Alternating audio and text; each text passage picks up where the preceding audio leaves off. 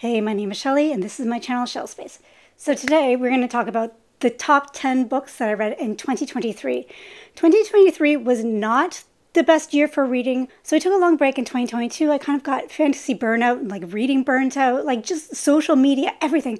So I took a huge break, and then I started back again in February. So I only have like 11 months really of reading. Not to mention, I think my reading taste has changed quite drastically. Before I was reading a lot of epic political fantasies, mostly because it was always recommended. And I realized that that is not necessarily what I always like to lean towards.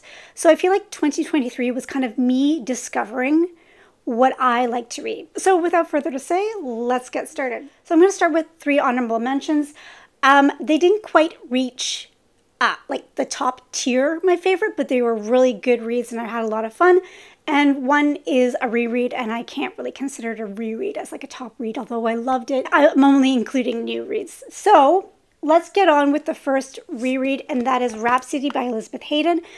I reread this series. It was like one of the first things I read in 2023, and I loved it. This was one of my favorite series when I was younger, and I only read the first 3 books of I think it's 9-book series.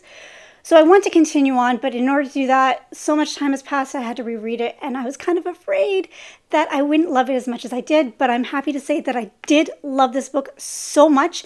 There was actually more to it that I really enjoyed, and I was so surprised by the world building and the character development and just everything about it.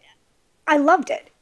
Is it perfect? No, it's not a perfect read, but for me, it's very nostalgic. The second book, Prophecy, wasn't as good as I remembered, but I'm currently reading Destiny and I'm really loving it. So this is the first honorable mention, and I really, if I can get somebody, one person to pick up this book and love it, I will feel so accomplished. I'm so excited to continue on with the series going forward. And next honorable mention is The Three-Body Problem by Cixin Liu.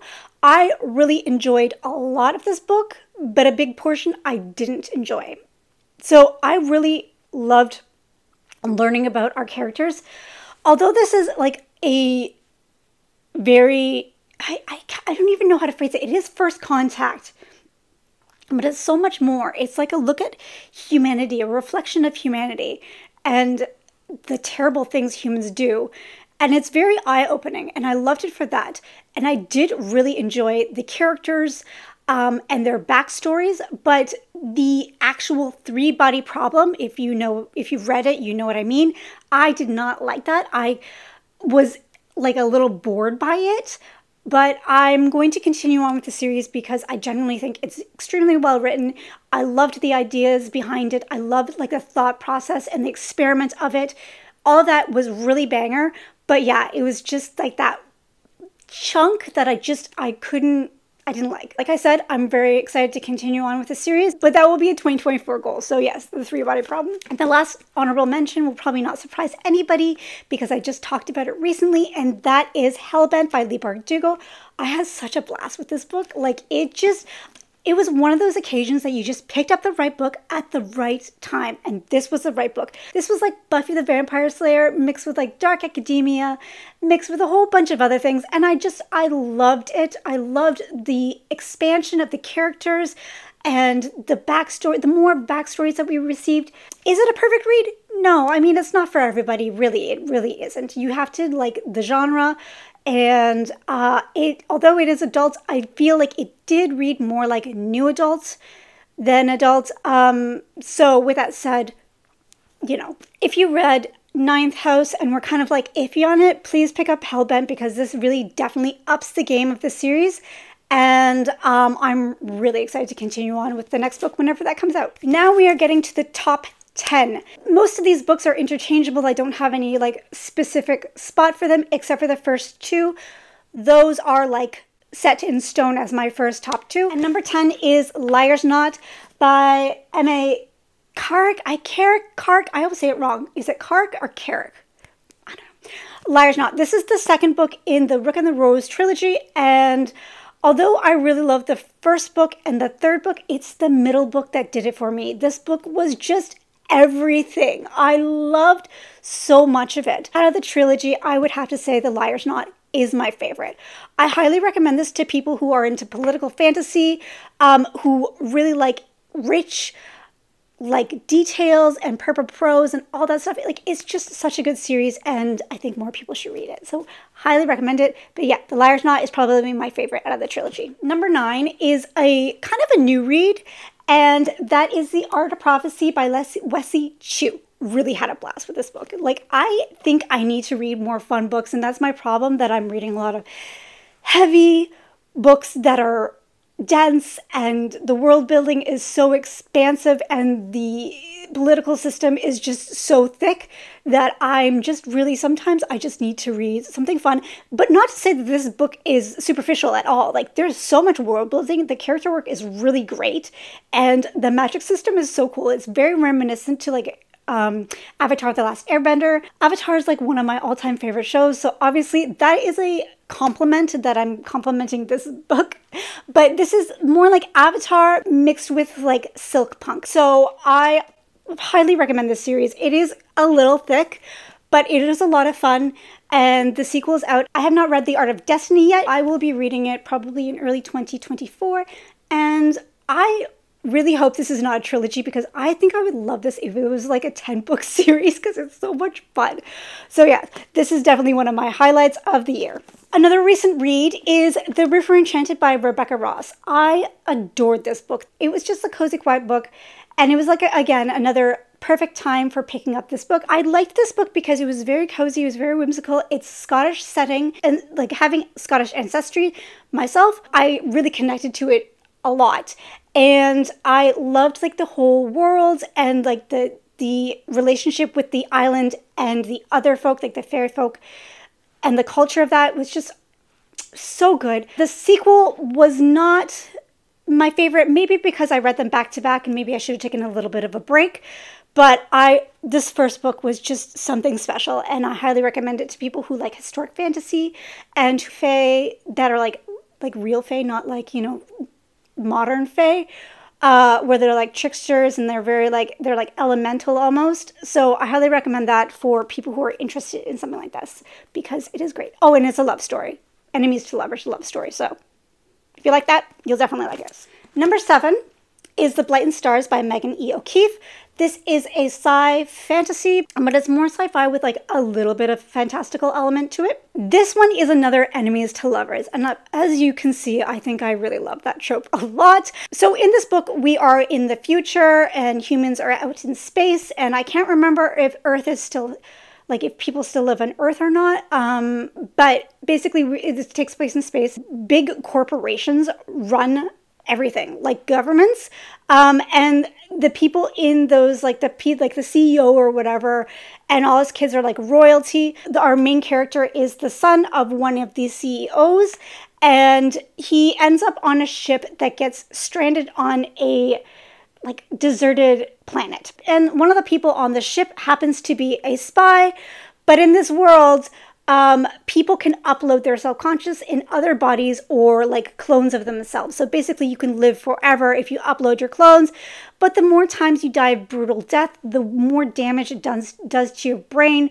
So this woman is uploaded into somebody else's body, and she's basically a spy. And they're on this like weird planet, and weird things are happening, and there's a bit of a mystery. But for me, I loved it because it was very reminiscent to like early 2000 sci-fi movies, where they're like all trapped whenever they go on a planet, and the planet's basically trying to kill them, something like that. Like it's very similar feel to it, and I really loved it. I really do need to pick up the sequel. I own it, and I have yet to pick it up, but that will be a 2024 task, like I keep putting off everything else. So yes, The Blight and Stars, highly recommend it for sci-fi fans, and there is a romance in this, so take it as you will. So number 6, I don't actually have, because I lent it to my friend, and that is The Ocean at the End of the Lane by Neil Gaiman. I loved this book. I read it at like the perfect time, in the perfect place. I have like a vlog of that if you want to see it. It was just a combination of everything, and I definitely need to read more Neil Gaiman books, because it's got like that cozy kind of creepy atmosphere, but very well written. And it was such a small book, but so much was inside that small book. I honestly, I don't really want to say what it's about because I think going into it blind is the best way. But yes, it is kind of like a coming of age story, a little bit. And there's, like, if you've read anything or watched anything of Neil Gaiman's, there's always a creepy element to it. I highly recommend it to people who love weird, creepy, cozy, mysterious things. So my number 5 is Tress and the Emerald Sea. So you're probably wondering why this isn't higher up on my list. And that is because I did not connect very well with the actual character Tress. I have a bit of a little bit of a nitpick against Brandon's work, and that is he writes a lot of the same characters, especially the women are very similar. They're very like bookish almost, and just very stubborn and quick-witted, and you know, that's fine, but like it would be nice to see a main character that wasn't like Shalon, that wasn't like Tress. But with that said, it is a really cute book, and I loved so much of it. It was a great adventure, very reminiscent of Princess Bride, which was one of my favorite movies when I was a kid.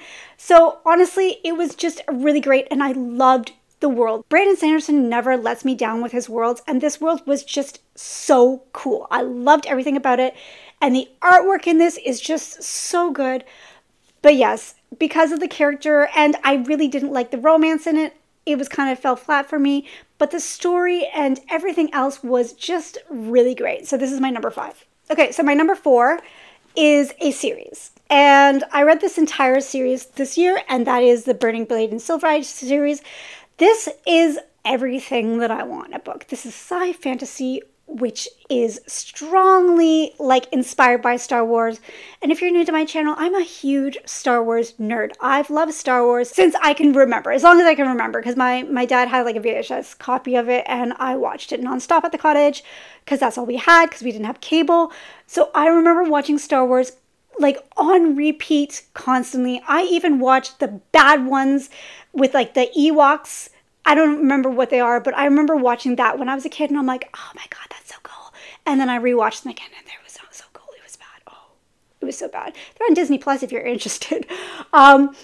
But yeah, I'm a huge Star Wars fan. So honestly, I picked it up because I heard that this was basically Star Wars inspired, and it is. It was like Star Wars and Final Fantasy and like so much other things. And the characters were really great, and I just loved so much of this book. There are a few complaints I have about it. Mainly one of our main characters I could not stand. Oh my God. And I listened to the audiobook for the first one, but I actually had to switch out and read eyes only because I just couldn't stand the audiobook narrator for that character. So if you have listened to the audiobook and you have experienced the same thing that I have, try switching to the physicals because it is such a good book. I highly recommend it for people who love fantasy and Star Wars and you just want a good fun time. It's such a good book and it's so much fun. So yes, this is my number 4. So my number 3 is also a series. I know I'm cheating, but it's my video, so whatever. And that is the War Eternal series by Rob J. Hayes. This series consumed my entire summer. I basically read it back to back with in between other books, and it just consumed it. I loved it so much. In my opinion, the first 3 books are the most solid books, and the last 2 are okay, but it was nice to get a conclusion to everything. I just realized I was holding up the wrong one. I particularly love this one. This is the 3rd book, and it's From Cold Ashes Risen. This one was my favorite out of the entire series. I loved it so much, and it really hit home for me because I really relate to Eska very well. I think she's one of the few characters in books that I probably would say is most like me. She's crazier than I am, for sure. So I really connected with this character and the mental health struggles that she was dealing with, and basically from the entire time that she was 15 to when she's an adult.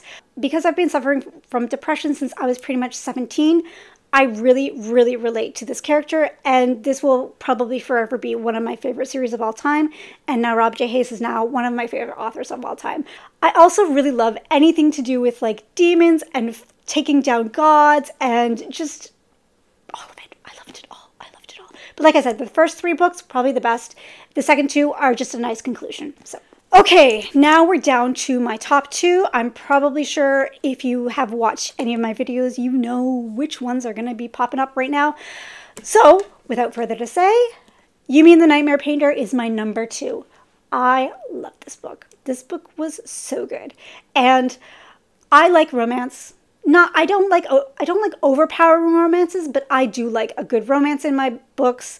And I found that this romance was so good. And Brandon Sanderson finally wrote a good romance book. Well, I guess Warbreaker was also good, but this one for me overtook it because there was more of a personal relationship that was developed in this book. And the art within this just made this complete. And yeah, I will definitely reread this one day down the line, and I loved it so much. So yes, this is my number 2. Surprise to nobody, my number 1 was The Book That Wouldn't Burn by Mark Lawrence. I should probably stop talking about it so much. But this was just an adult, to me, this felt like an adult version of Strange the Dreamer, but in a Mark Lawrence world, if that makes sense. It was hopeful, but extremely bleak and dark. But because of the characters were so hopeful in this, it made it hopeful. And I love the mystery and like the plot twists and like the complete bizarreness of the story, because you go in and you have no idea what's going on. You have no idea what's going to happen. And I love that in a book because I want to be surprised. I don't want to predict everything that's going to happen. That makes things boring for me. So the fact that I had no idea where this book was going and I loved where it went, and I'm so excited to read the sequel in 2024.